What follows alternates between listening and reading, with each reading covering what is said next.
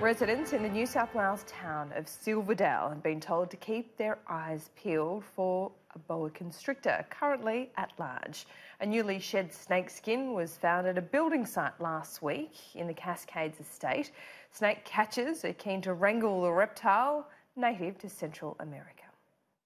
Our concern is to the environment, our native animals, the actual pets, people's pets, and also a possibility towards young humans as well.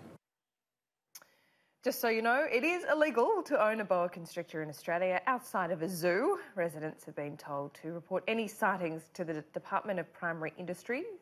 The snakes are not venomous. They, of course, kill by suffocating their prey.